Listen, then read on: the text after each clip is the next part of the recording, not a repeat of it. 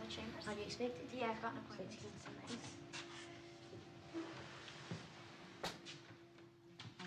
Music, Kilkenny. It's Rushing, Helen.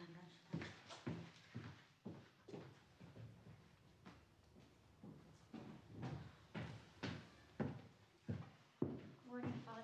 Straight through.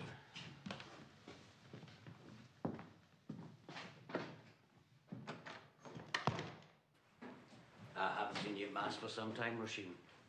I take it you've been attending another parish.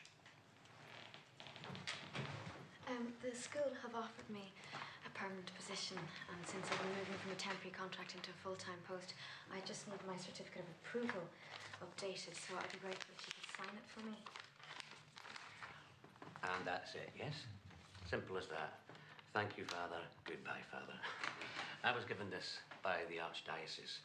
The appropriate section being the update of the Educate Scotland Act 1918, in particular, the amendments of 1989, Schedule 10, Paragraph 8. Each teacher shall be approved as to his religious belief and character by the representative of the church in whose interest the school is being conducted.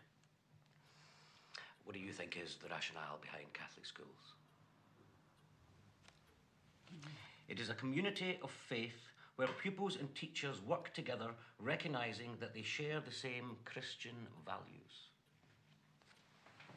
What do you make of that? That is the law of the land. I wasn't aware of the details, Father. Well, it's even more specific than you think.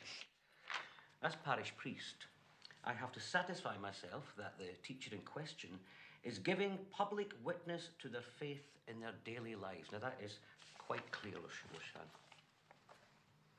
Okay, I'm not going to beat around the bush. Are you living with a man? Sorry? Are you having sex outside of marriage? That's none of your business. It is my business. You've not been listening. I have a responsibility to the parents of those Catholic children that you teach. I am a priest. I'm not some 9-to-5 bureaucrat who's here just to rubber stamp things. I mean, what are you thinking? You think you can get into bed with any Tom, Dick or Mohammed and then go away and teach wee Catholic kids? What did you say? You heard fine well what I said. Who have you been talking That to? is none of your business. None of my business. I'm sorry, but this is my life you're talking about. It's my job, my career.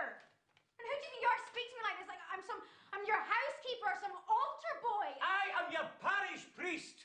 I'll speak to you in whatever manner I see fit. Now sit down. I warn you. If you want to keep this job of yours, I suggest you take a seat. Now, sit!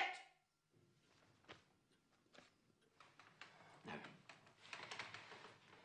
let's both take a deep breath and see if we can sort this out amicably now. I do not doubt for a second that you are a wonderful teacher. In fact, I've got letters from the school saying how fantastic you are, but I have to listen to my conscience. In the eyes of the Catholic Church, you are still a married woman. Now, you're a young woman. You can apply for annulment. This boy you're living with, is he a Catholic? Would he consider becoming a Catholic? We haven't spoken about it. Well, I suggest you do. And anyway, even if he doesn't want to become a Catholic, we're not living in the Dark Ages. When you get an annulment, you can get a special dispensation from the church and then you can get married on the condition that you both vow that you will bring up your children as Catholics.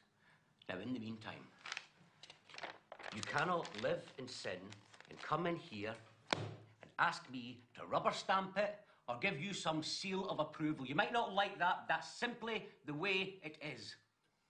The faith of our fathers is not for the faint-hearted. Now, I'll give you some advice. You go home, you kick him out, and you get married. And if you're not prepared to do that, I suggest you go and teach the Protestants.